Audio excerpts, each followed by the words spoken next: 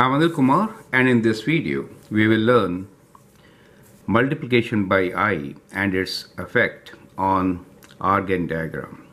So when we are working with complex number, we represent the complex part of the complex number, which is imaginary part rather, along the vertical y-axis, and the real part along the horizontal x-axis.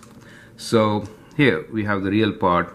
Let me write this as R and imaginary part as I. Let us say this is 1 unit along the real part, so this is 1, and on the imaginary part this will be represented by I. And let's say this is -1, then here we'll have minus I. Now in this particular video we are going to see the effect of multiplication by I. To begin with, let's start with a complex number. Let us say u equals to I. Let's say this is our complex number, and we have to represent this complex number on the Argand diagram. So I will be represented, it has no real part is 0, so it is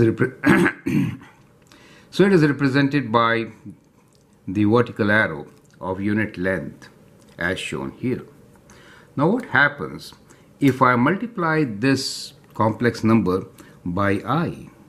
If I say it is I times u, then what happens?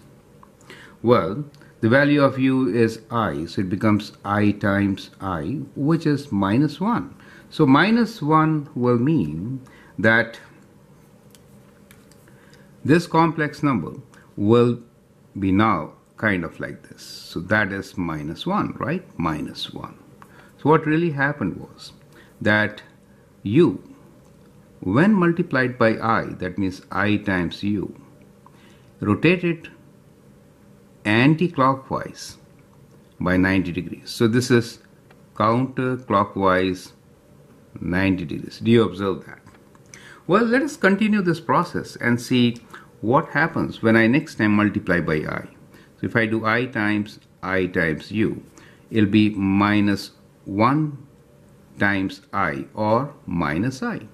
So minus I will, as you know, be shown like this. This is minus I. Again, what we observe here is that it is again moved or rotated counterclockwise by another 90 degrees. So this is again counterclockwise by 90 degrees. So what you observe here is that every time you multiply by I, the complex number represented on the Argand diagram rotates counterclockwise by a degree of 90 degrees. You can continue doing this, and what you will observe is that next time when you multiply, it will be I, right? So if I do the next time, let me complete the whole circle. That is, if I multiply by another I, the same complex number, then we get minus I times I, which is minus I squared, or 1. So now this comes back to as a real number with a value of +1, another rotation of 90 degrees. Do you see that? So likewise, it rotates with center at the origin counterclockwise as shown here.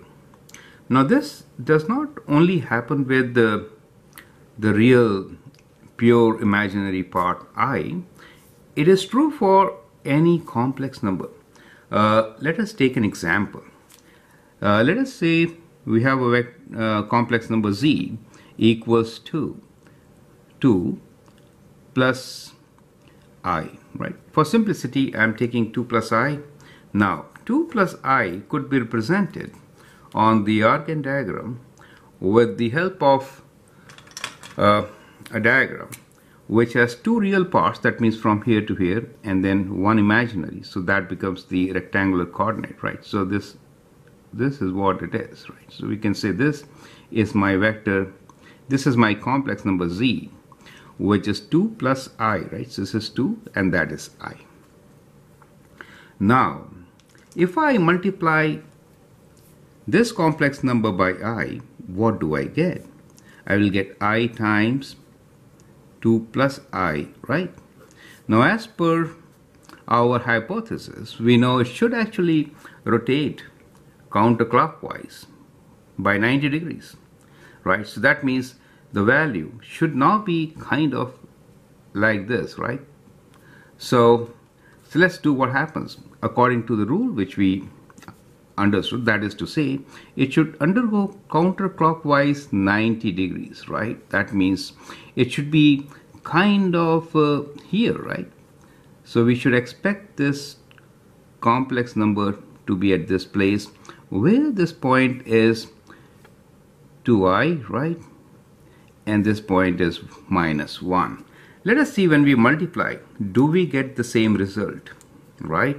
If we get, we know it is rotated counterclockwise by 90 degrees, okay? Let us expand this, see what happens. We get 2i plus I square, and that means I square is -1, so what we get here is 2i minus 1, and rearranging we get -1 plus 2i. So -1 plus 2i is just that complex number which we are looking for. So as you can see in this diagram, whenever you multiply by I any complex number z, this is what happens, correct? What happens is it rotates counterclockwise by 90 degrees. Let me take now a general example. Let us say we have another complex number which could be written as a plus bi. So that is a general way of writing any complex number. In that case, I times z will be I times a plus bi, and that will give us ai plus bi square, or it could be written as, this is minus, right? So it is written as ai minus b effectively. The real part here is minus b, and the pure imaginary part will be ai.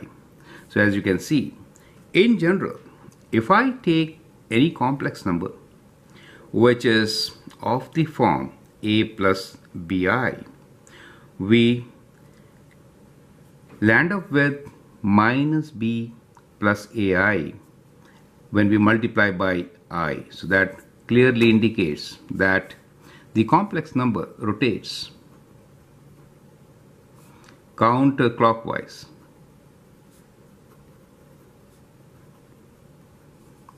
when multiplied